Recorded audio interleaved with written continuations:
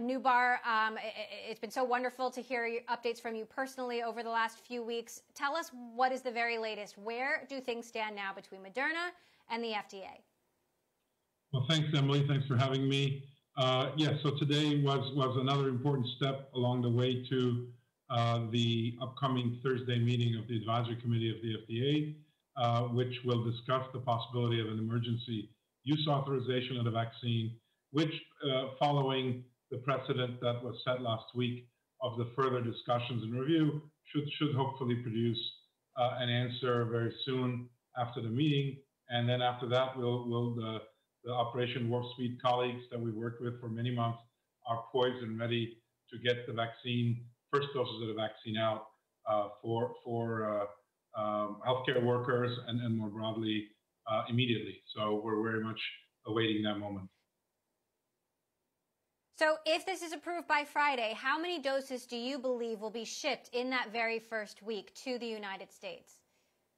I don't have the very specifics because that's a bit changing as well, depending on what day it is, because we're producing the vaccine as well. But what we said publicly, Emily, is that there will be some 20 million doses prepared by Moderna for shipment in December if we can get the emergency use authorization. So that's the number that we've been working towards. Of course, a subset of those will go out first, several million doses, followed by shipments, repeat shipments thereafter to fulfill that goal. Now, Moderna has said you could potentially make up to 1 billion doses by the end of next year. How many of that billion doses do you think, based on what you're seeing in the supply chain, you will actually be able to make?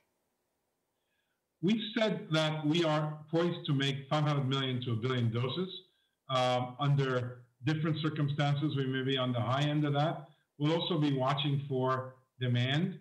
One of the things, Emily, that none of us knew as recently as a month ago, and we still don't know over the next few weeks and months, is just how many of the vaccines will actually get over the finish line, show not only safety, but efficacy sufficient for broad adoption, and that in turn will have a role to play in dictating how much volume each of the vaccine manufacturers needs to make and can make.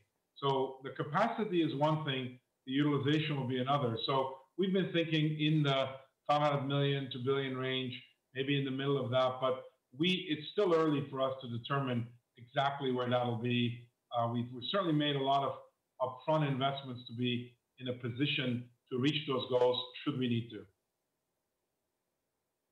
Okay, so if you can share any more details about capacity then, are there any particular ingredients that are in, let's say, short supply? Or do you have everything you need to get to that, 750, maybe a billion doses based on what you're seeing right now? Based on what we're seeing right now and the volumes that we've already committed to with our partners, the governments that have already pre-ordered vaccine and that we foresee ordering in the near future, we have certainly the supply chain in place. Again, let me commend the close collaboration with our OWS colleagues who played an important role in securing some of the key items that we needed help with, making sure we get in a timely way. And so I think the system is in place.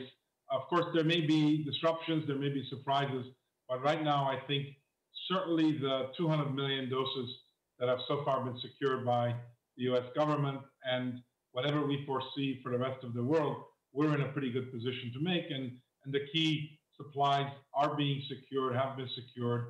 And as we go along, we may increase those.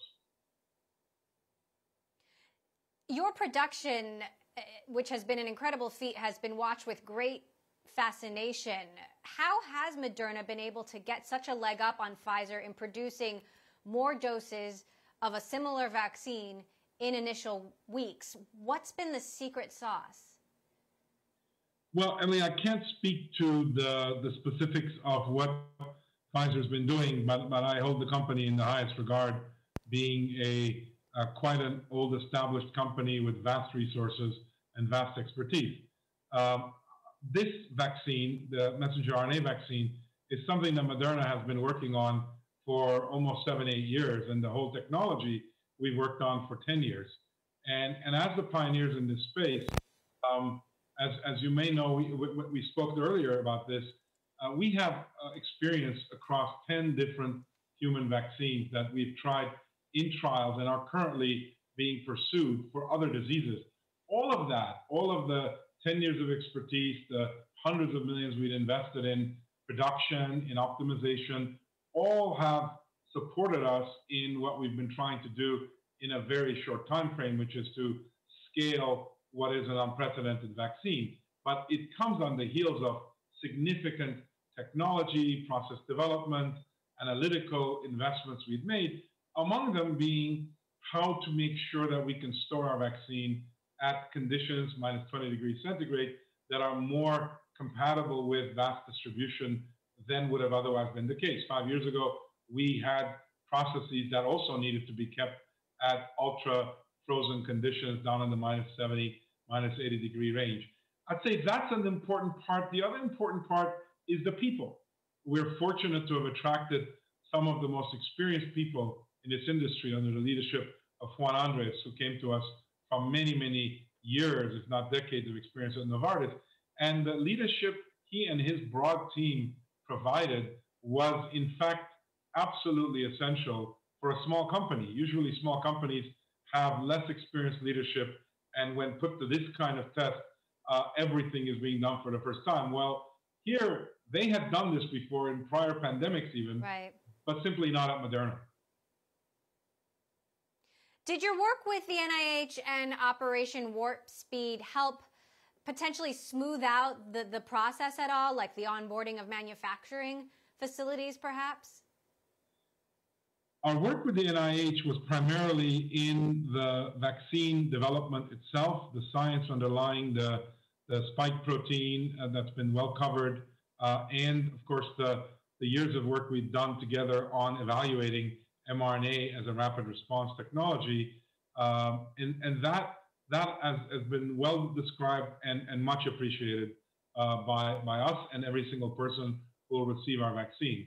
OWS, on the other hand, has been deeply involved in supporting and advising the work that Moderna has done in preparing itself to produce at these scales and to distribute, and that has been essential. I cannot overstate the central role it played.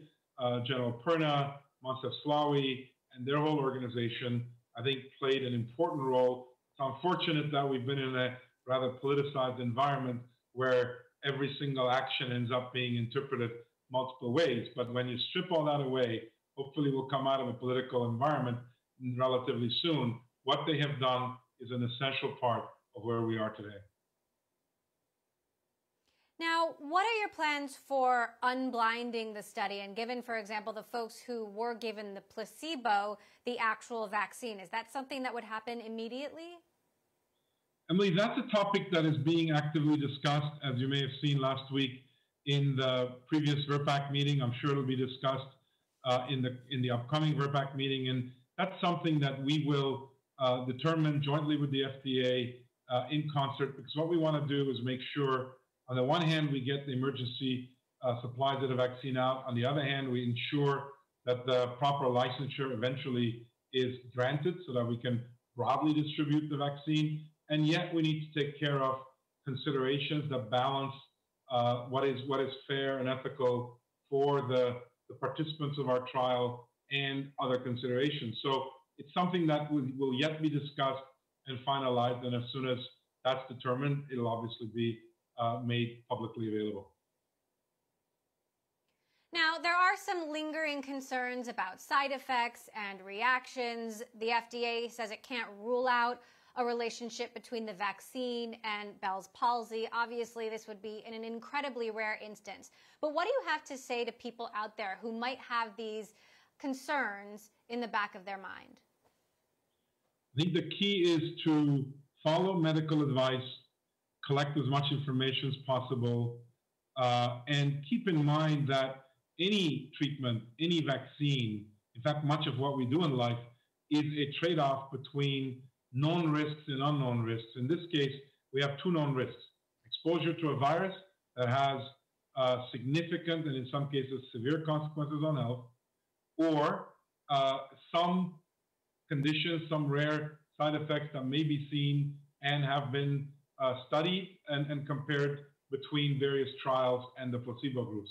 And so all of that information goes into the FDA's determination, the advisor's recommendations, and then the medical profession looking at all that and making suggestions across the board to their patients, their colleagues, and all of that has to be taken together. I think it's fair for people to be very thoughtful about this, but in the end, it's not as though we can wish this virus away. We're going to have to protect ourselves broadly. We think that a vaccine is an effective molecular mask of sorts. We talk about the mask being the best vaccine. I think pretty soon we're going to be talking about a vaccine being the best mask in the sense that it's onboarded and it protects us through our immune system. So, long way of saying, Emily, I think these are fair questions, but they have answers, and they're all in trading the risks of infection and its consequences with the risks inherent in any vaccine, including these ones.